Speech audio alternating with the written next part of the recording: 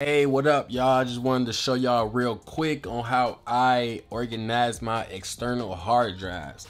Now, I know a lot of people have a hard time with this. They be having super messy organization, if that's what you want to call it. I know I used to have it until I found this way. This way just helped me, it helped me a lot whenever I want to find pictures. So when I first click on my hard drive, this is what you're gonna see. Now, I got a folder. Oh, this is where all my old stuff from the year 2018 and back, that's where it's gonna go.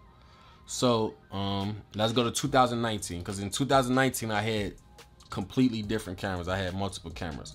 So the first photo what I do is I just labeled it whatever camera that I had right there, and then I do the same thing what I'm about to show y'all. So now this year, whenever I finish a project and I come in, I labeled the name of the folder, whatever it was the project that I was doing. So let's say this one, Cupcake Grocery Store. Now I know that I was shooting an artist named Cupcake inside of a grocery store.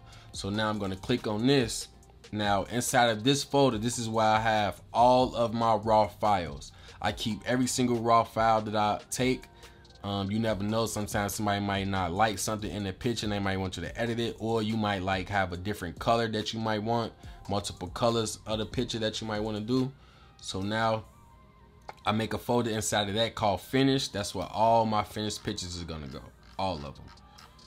Now inside of this folder I have a folder called logo. Now this is where all of the pictures that has my logo on it, this is where they're gonna go. They're gonna go inside of this folder. Now let's say I have multiple colors. I do a photo shoot or whatever the case may be, and I got all different kind of colors, meaning that it's different color grades on the pictures. So I will put the first one inside of this folder, the first folder, and then go to finish. Now as y'all can see, this is the first color grade. Now this right here, I have another folder called color 2. This is going to be the second color that I did.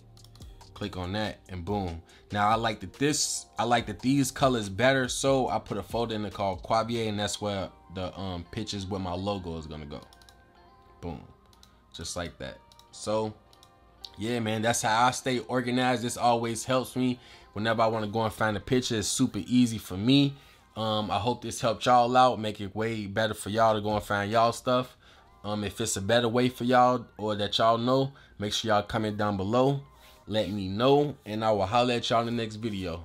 How you coming? The kick got a dangerous button. The Draco, it came with a cousin. The Glocky, it came